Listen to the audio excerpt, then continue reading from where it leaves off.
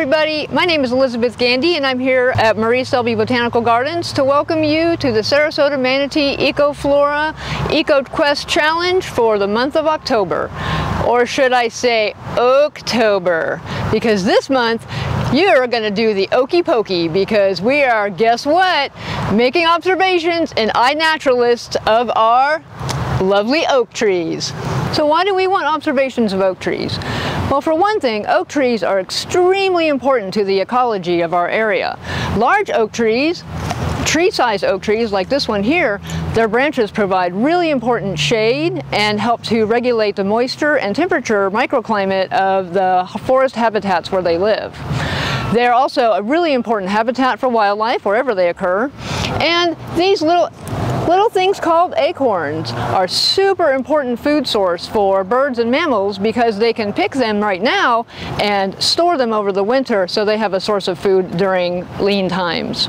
They also have many species of oaks have a rough bark that's really conducive to epiphyte growth. And as you know, we love epiphytes here at Selby Gardens, where it's our specialty.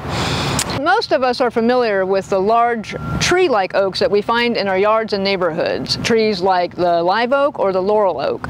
But what many people may not realize is we have 11 species of oaks here in the Sarasota Manatee area, and many of them actually don't even turn into trees usually.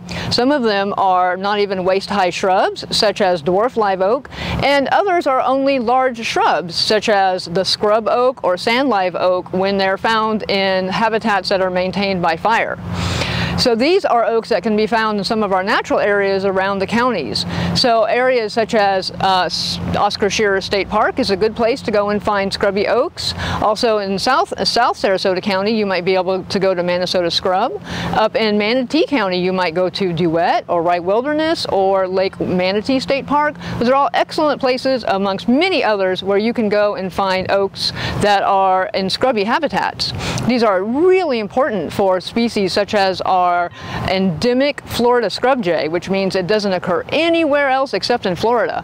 And they are dependent exclusively on a very specific set and size of oak scrub. Without it, unfortunately, they would go extinct. And this habitat is particularly susceptible to development because it's high and dry and very desirable, and it's also very susceptible to what we call fragmentation, which is the breaking up of large areas by sections of road or development. So it's very important to have intact, large acreages of oak scrub for species such as the scrub jay. It's very important to get a close-up of the leaves. It's very important to get a close-up of the top of the leaves and the back of the leaves. Sometimes the only way to distinguish species of oaks is by the hairs on the back, which might require magnification with something like a hand lens. You also want to get pictures of the acorns. In this case, this is an immature acorn. Here's an example of some mature acorns on a laurel oak, which is a common oak that you might find in your yards or neighborhoods.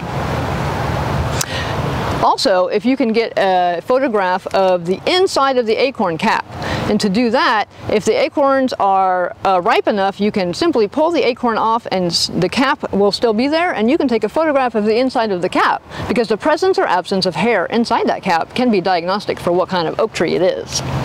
So remember, oaks are an extremely important part of our local environment. So we need your help to help us document all the diversity of all 11 species in this area. So get out, do the Okey Pokey, and we'll see you in Oak-tober.